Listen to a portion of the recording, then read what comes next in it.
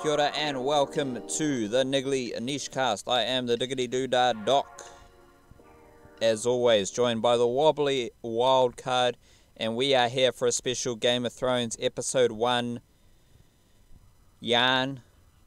I think the name of the episode was Winterfell because the whole thing pretty much happened at Winterfell, and we're just going to talk our way through a bunch of ideas, topics, and highlights from Episode 1. And we might get bigger picture as well.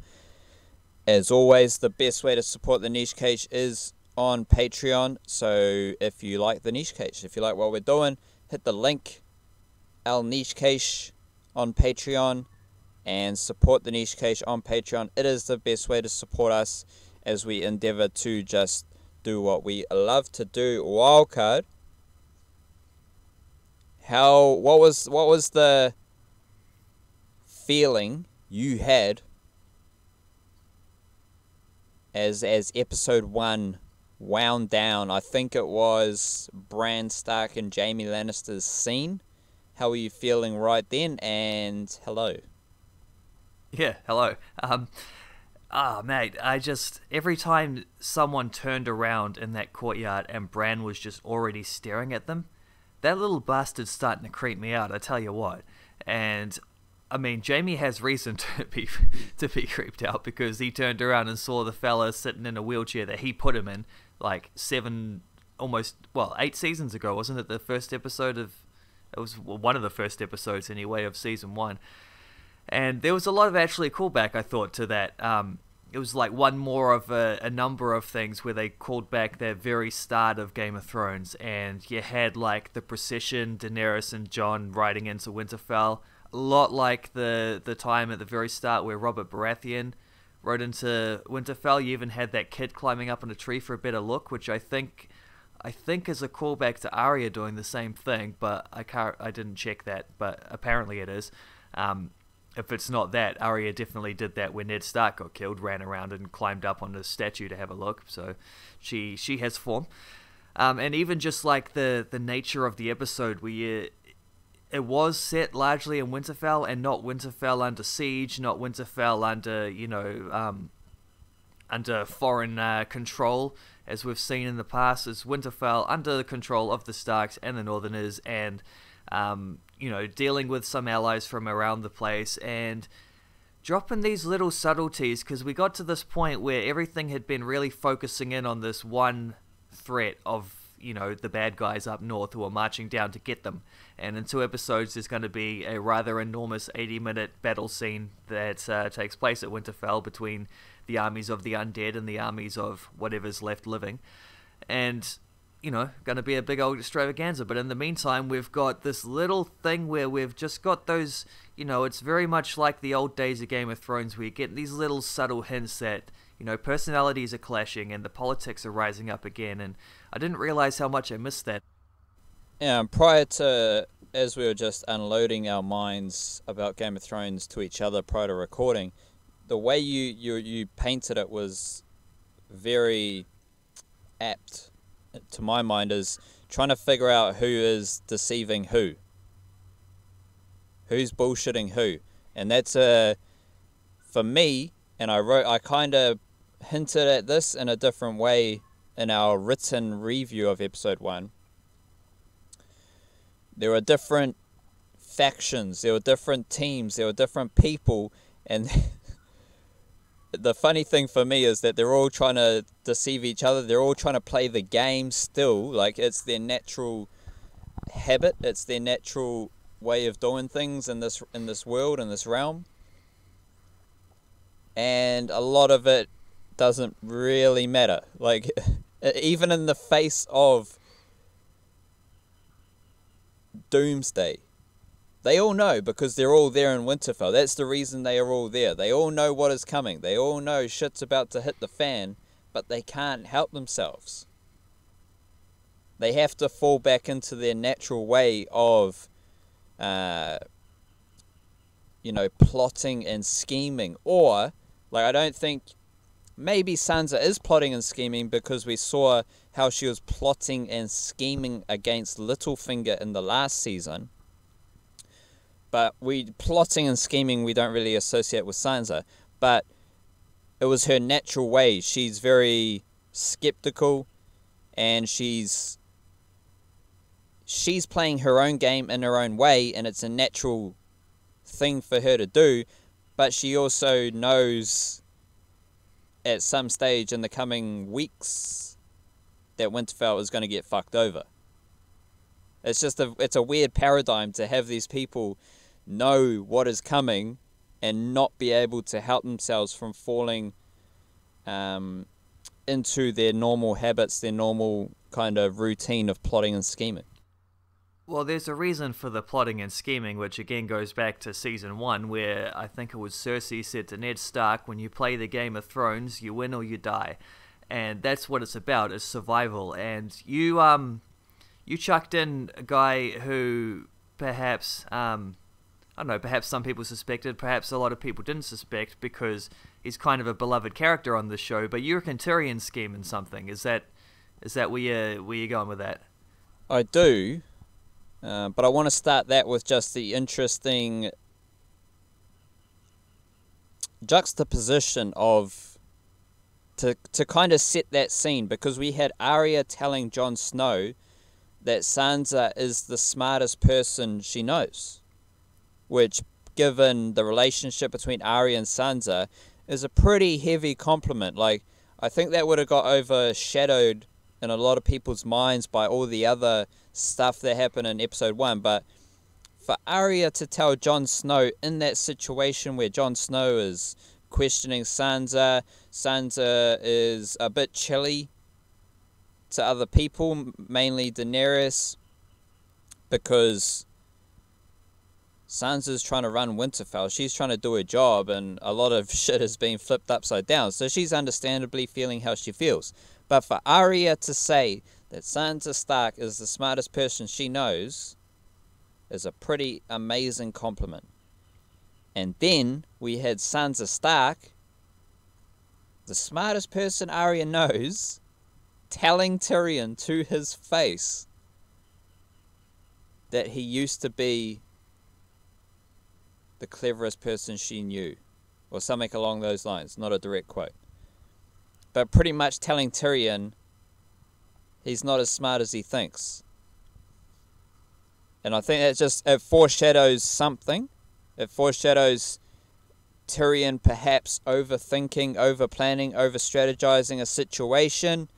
And then came another scene talking about loyalty with Davos and Varys, and there was a pretty blatant highlight of Tyrion after Davos was talking about earning the trust of the people in the north, and then the camera stayed on Tyrion a bit too long. Tyrion was pondering trust, he was pondering loyalty.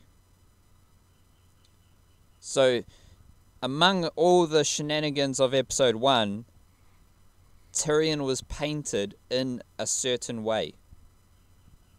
And that was, obviously it's all deliberate and, don't need to go down that route. But it was just very interesting to see how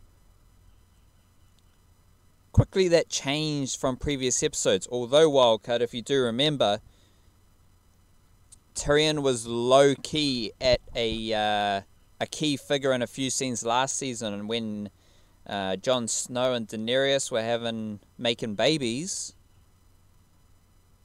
key point there, making babies, Tyrion was just lurking in the hallway, kinda disappointed, kinda what the fuck, kinda intrigued, I think, as well.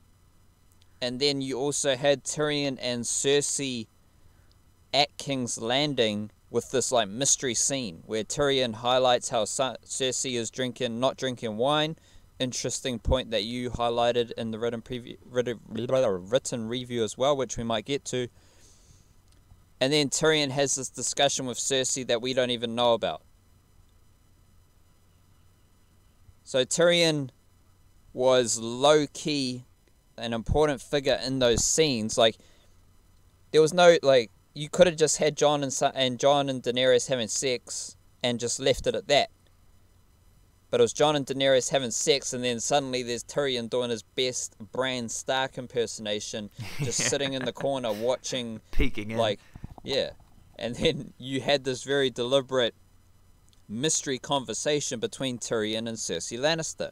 And now in episode 1, we've got pretty much the dude everyone universally loves because of how smart he is, being told he's not very smart. And you have this little loyalty nugget as well. So I don't know if that's going to result in Tyrion betraying Daenerys. I don't know if that's going to result in Tyrion playing 3D chess and just doing whatever. I don't know. I don't know what it results in. But it was just a very kind of under the radar little narrative there that was revolving around Tyrion in episode 1. Yeah, well, when Arya was talking to Jon, and she mentioned that thing about Sansa being the smartest person that she knows, and that's a big moment for Arya as a character. It was obviously a big moment for Sansa because that's the script telling us that if we hadn't already figured it out, Sansa is a legit player right now, and Sansa has been in a situation for most of the series where she's been told what to do, and she's just been in gone from, bad situation to worse situation to a worse situation, and now she is in control now. And that's like a little signifier that, this is a character that we have to take completely seriously because she's very good at what she does. But it was also not just that, but when Jon called her out on that after that, he's like, oh, that's a bit funny after, how the way you two used to behave back in the day. And then she says, well, she's protecting our family. And it was just a line in the sand. And Jon sort of muttered to himself, well, I'm trying to protect the family too. And, Jon's done what he thinks is right, and he's probably done the only thing that was applicable in the situation. That whole thing gets very wrinkly when you realize that he sort of pledged allegiance to someone who actually he now realizes has a worse claim at the throne than he does, which is going to be weird. Doesn't matter in terms of the old Battle of Winterfell, but afterwards it might be a situation where there's a little bit of a thing, because Daenerys' whole character, that's what she believes, is that she's been raised to one day be the queen of the Seven Kingdoms, and telling her that maybe she shouldn't be, it might be a little bit of a shock to her system, let's say. And she hasn't always handled shocks in the best way. She has a bit of a temper, let's just say. But yeah, Arya drawing a line in the sand there between Jon. So not a threat, nothing wild, but just saying, be careful where you stand here, Johnny boy. And Sansa sort of did the same thing. You're right with Tyrion, where she didn't, when she said that you used to be the cleverest. I used to think you were the cleverest person I knew, or something along those lines. She wasn't just saying you're a bit. She wasn't just saying you're not as smart as you think. She's also saying that I am now smarter. She's saying that your position isn't what it used to be.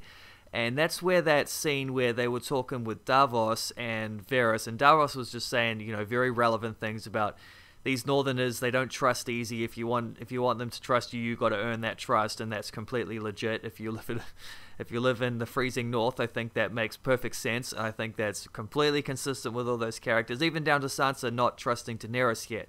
And the trick there is that Daenerys expects to be, treated like a queen wherever she goes, because she thinks that's her rightful honor. And she tries her best to be a very good queen, but she certainly has this element of just entitlement to her, which is potentially a bit of a problem going forward, because Sansa does not hand out entitlement unless you prove that you're worthy of it. But maybe that's what the Battle of Winterfell is for, I don't know. Next week's going to be interesting, because supposedly they're only a day away from marching downwards, as we learnt near the end there. Tormund and Beric are racing against time to get back before them to warn Winterfell. So we know that the Army of the Dead are right there on the doorstep, and yet there's a whole episode before the Battle of Winterfell. So what happens in that time? Going to be pretty interesting. I'm guessing Jaime's going to have a lot to do with it, because he's got some things to answer for with basically everybody who's there at Winterfell right now. But he's a charming dude. He seems to find his way out of these troubles more often than not. But that scene with Varys, Tyrion, and Davos. So Davos is talking about loyalty, and then someone says something about, one of them suggests, I think, a marriage might help engender loyalty, like if Jon married Daenerys and therefore they had an equal, kingship, queenship thing going on, maybe that would work. And then they sort of stood on the top of the castle walls looking out down at them as the two of them had a bit of a moment to themselves, not realizing they were being spied upon, which is basically everyone's mission operative in this episode, because Bran was out there staring, Tyrion's looking over walls, Tyrion knows some things, Varys is doing this the whole time. And so I think Varys said something about the two of them, Jon and Dany, being down there, something about their youth, and I can't remember what he said, but the line went along it was along the lines of they don't realize that their youth doesn't last or something, or that eventually they'll be old and they'll be struggling for relevance. And I thought that was such a poignant scene, because then Tyrion goes something like, well, I'm not that old, well, at least I'm not as old as him, pointing at Davos. And you got these three characters who have all been really influential up until now, three characters who have always been known for being wise, for being a step ahead, for being practical, for being smart, and above all for just like finding a way to survive. Tyrion especially, but Varys has been a bit of a weasel the whole way through. Davos is always, he's had his troubles with Stannis, with even with like Theon's family, with the whole way along with Daenerys. And like, here you have three characters who don't have a massive role to play in the story the way that it stands. Like, none of them are necessary at the moment, and when characters aren't necessary, they just get killed off in this show. That's just the way it goes. And so I think this is why Tyrion's getting scheming, because I think Tyrion realizes Varys seems to have accepted it in a weird way, the way he said that his role in the story isn't as important anymore, and you either take a back step there or you fight against it, and if you fight against it, you make enemies, and then that's when bad things happen. Davos is fine, because I think he's a little more comfortable in just being like the wise guy you turn to if necessary, but I don't think Tyrion's up for that game. I think Tyrion he's the hand to the king, or hand to the queen, and he wants to be the smartest guy in the room, in whatever room he's in, and he's been told that he's not that, and he's sort of, Varys effectively told him right now, nah, you're not one of them. All these young, the young Stark kids and Daenerys and like this next generation coming up to prominence, he's been told, you're not one of them, you're one of us. And he's saying, well, I'm not sure about that. I think I'm still one of them though. And he's stuck in between in just this weird place where he doesn't know what he's going to do next. And I think he realizes that if he's irrelevant, someone's just going to kill him. Cersei's already told Bronn to go out there and kill both her brothers, and he's the ultimate survivalist on this show. It's why everyone loves him, because he's always used his wits to survive, and he's just bounced from situation to situation, talking his way out of trouble. And I think he's struggling to figure out a way to talk his way out of this one, because the worst thing, if you're irrelevant, you're dead, and he's starting to feel that irrelevance a bit, I think. So many little pieces of life advice in Game of Thrones, and especially episode 8. Yeah, it's all over. But you just dropped one there. If you're irrelevant, you might as well be dead. Like, just take that into your life. If you're irrelevant in whatever you're doing, you might as well be dead. I've got so many points to jump off from. Yeah, I know. What I forgot in writing about that scene with Sansa and Tyrion, which you alluded to, but not in the right way, was that after Sansa talked to Tyrion,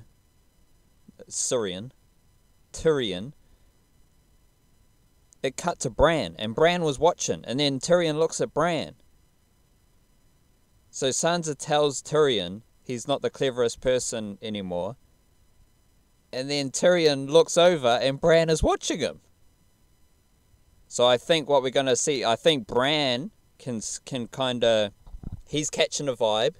He's catching a vibe as well. So I don't think Tyrion is going to be plotting and scheming under the cloak of invisibility. And I don't know if Tyrion is fully aware of what Bran can do.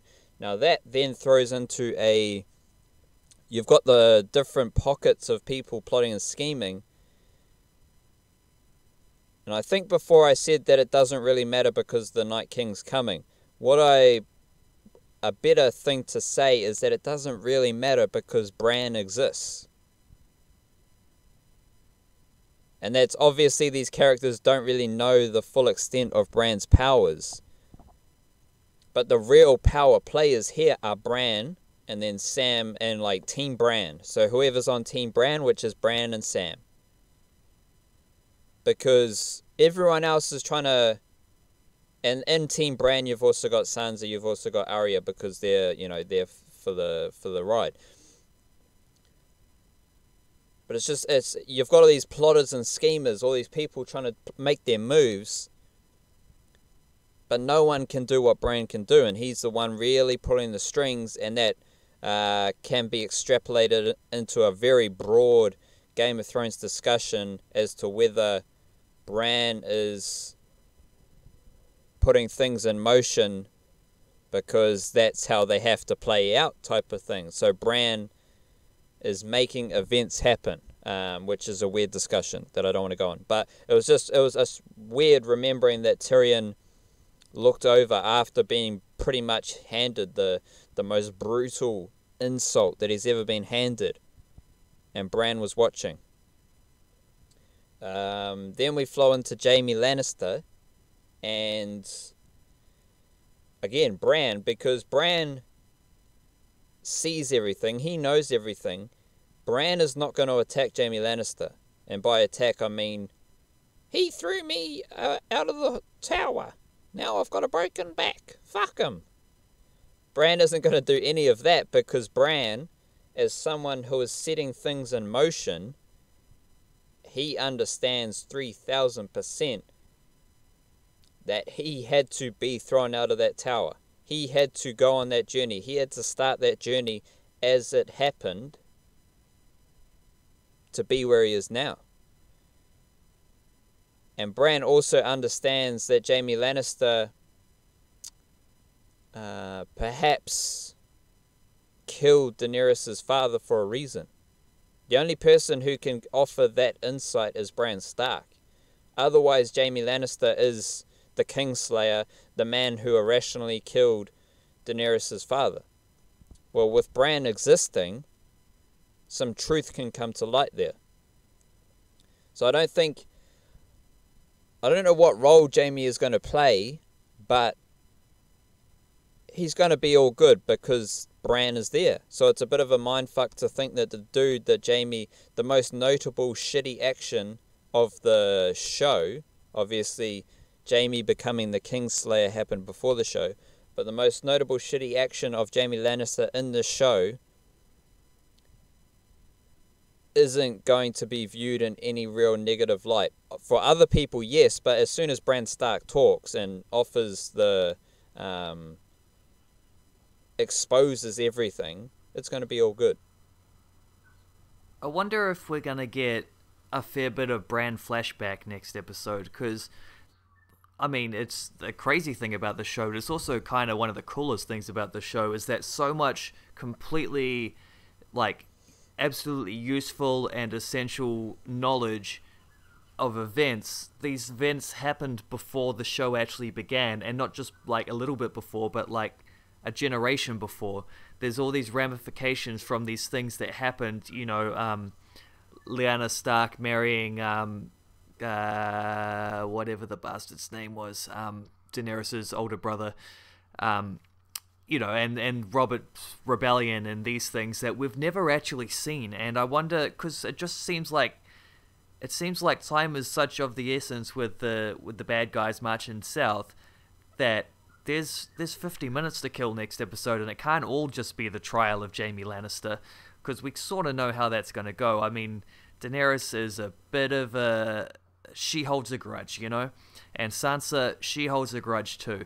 But Sansa holds a grudge against Cersei more than anyone else. And even we saw with her and Tyrion, she's not all cool with Tyrion. And it was always a little bit harsh how she treated him back in the day. I mean, it's not harsh because she was just in a situation she had no control over that she never should have been in. But Tyrion was actually like trying to do the best for her and protect her a bit in that place. And but she showed that she's not going to necessarily forgive him for what his family did for her, but she will look past it in terms, like, she's not going to just behead him there and then. So, and I think she can come to a similar place with Jaime where it's not like we're best mates here, but you're against Cersei, I'm against Cersei, that's good enough for me right now as it stands. Daenerys is the trick there, because I don't know that she's just, yeah, as hard as she tries to be a good queen, she can be a bit of a problem sometimes. And I don't think Jon's going to tell her about what Sam told him in the crypt anytime soon, because I think he's scared of confrontation in that way. It just seems like a very Johnny thing to do, is to hold that one close to his chest and just carry that burden alone for a little while. But that the trial of Jaime Lannister or whatever the hell's going to go on, where he just has to answer to a bunch of these people he's screwed over in the past, that's not going to take 50 minutes. So something's going to happen next episode, and I'm hoping that this series is going to have a lot of those little Bran nuggets where he just eyeballs roll back in the skull, and let's go back in time and have a peek at some things here and answer some questions we've been wondering about for a long time. I think we're going to see a fair bit of that, probably from that Robert's Rebellion era. There's still a few things there that haven't been answered. Have you? I still can't. I'd have to look up the fella's name. I can't remember his name that married Lyanna, but Rhaegar. Rhaegar, that's the one. Thank you, Rhaegar. Have you heard the thing about his harp? I know of his harp, and his harp may be in Winterfell. That's the one. So he was like this romantic prince, and everyone loved him, and he apparently he had this stunning singing voice, and he was incredible at playing his harp. And he used to play his harp, and all the women had swooned, and supposedly his harp has gone missing, and they don't know where it is, and the theory is that it's been buried with Lyanna in Winterfell in the crypts there. And it was pretty, when Sam told Jon about his lineage, and he said, "Your father," and then Jon interrupts, and it's like, "My father was the most honorable man I ever knew." And it's like, yeah, he was, because he carried the secret to his grave. It's pretty unbelievable that he was able to do that, especially in this world where secrets are like currency. And he told him that story in the crypts, right by Ned Stark's statue there. It was pretty deliberate, obviously, in terms of the way it was written, but it's very symbolic. And I think the crypts are another area where we're going to have to spend a fair bit of time, because there's a few more unanswered secrets down there as well that we haven't got to. Yeah, it's just a lot of mystery to unwrap and unpackage. We'll finish where episode 1 almost finished, and we got the as someone with blue eyes, I related to the little scene there with Tormund. Yeah. Which was probably one of the best line of episode 1. And then we arrived and we got the kid. I don't exactly, my memory is Umber, terrible. Lord Umber. Yeah. I forget I think it was Ned Umber. I thought that was the same kid that was climbing the tree at the start at first, but I think it can't be, because he was a lord, so he would obviously have like pride of position in the parade. He wouldn't have had to climb a tree. Yeah, he would have been well looked after. I should think so. And then he's obviously been fucked over by the Night's King and blah, blah, blah. Do you have any kind of theories or ideas on the symbolism at work here? Because just to get the ball rolling, we won't go too deep into this, but just to get the spark ignited here, you mentioned a lot about cycles and the cyclical nature of Game of Thrones, how things that have happened before are now being regurgitated, and just how everything affects everything. obviously there's a natural cycle at play with the coming and going of the seasons, and as you learn about the history of Game of Thrones, you realize that many of the ideas are just, being churned over in a cyclical nature. So do you have any... And then we have the Night's King. A lot of his stuff is spirals, it's swirls, it's stuff that may allude to cycles. Do you have any idea on the symbolism at play here? Because it was a pretty blatant symbol. Well, it's a message, wasn't it? That's what they said. It's a message. But not only was it the standard, what do you call it? Swirl? It's not a spiral. It's a... Yeah, it's not actually a spiral, really. It's almost like a sun type shape, but with curved, the curved arms coming off like a little circle in the middle. I called it a spiral in the written thing, but technically, a spiral is one single line that wraps around itself. Yeah, so whatever it is, we got that, which we've got before at various scenes in Game of Thrones, but this time it was ignited on fire. And we had a burning symbol. Made it look more like a sun. So do you have any prophecies there? I'm glad you brought that one up because I nearly forgot about that, but I think that's probably the most important thing that we saw in this episode. And first of all, it's a message, right? Blatantly, it's a message. But is it a message to who? Like, is it a message to Jon? Because we know the Night King and Jon have had a little bit of a face-off in the past. Is that what he's trying to get at? Is he putting a message to the living people? Is it perhaps a message to the children of the forest? Because we know from Bran's green sight that the children of the forest created the first White Walker. I think it's implied that was the Night's King, the first one. And we saw that scene where they created him, and they tied a man up to a weirwood tree, and they were all standing around it in that exact shape, and that sort of spiral thing there with the arms coming off and curves. And we also saw that symbol way back in like season 3 or something like that, when Jon was marching north of the wall, and I think it was when he was with Mance Rayder, and then they came upon this shape in the snow, sort of created by just bits of dead horses.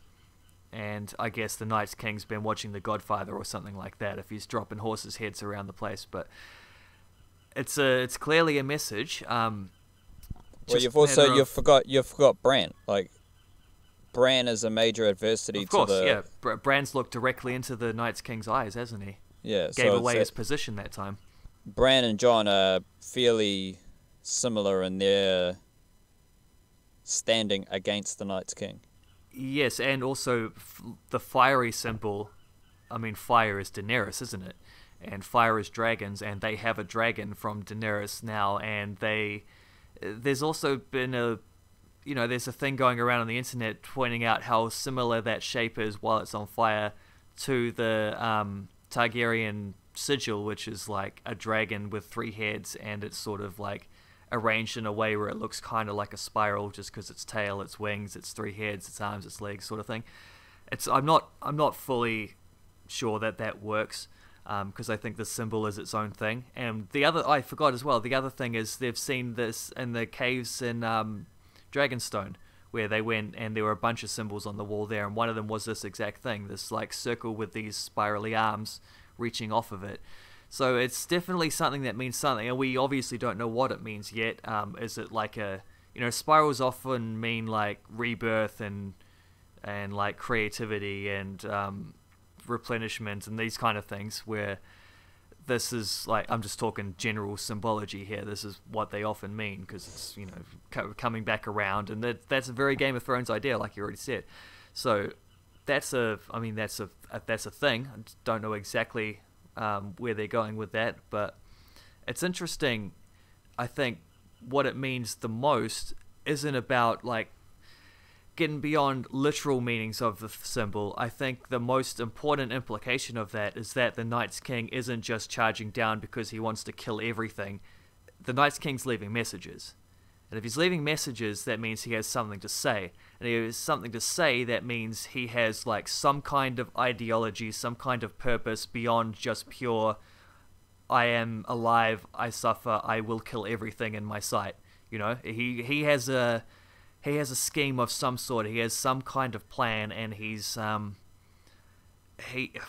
something to say, and I don't know what it is. But the fact that he can say something, the fact that he has this kind of idea, bit of a hint that maybe that character is more than just this embodiment of evil that it's often been presented as. Maybe this character has some real depth and perhaps even suffering to them. And hey, I guess that's what we're going to find out over the next few weeks, isn't it?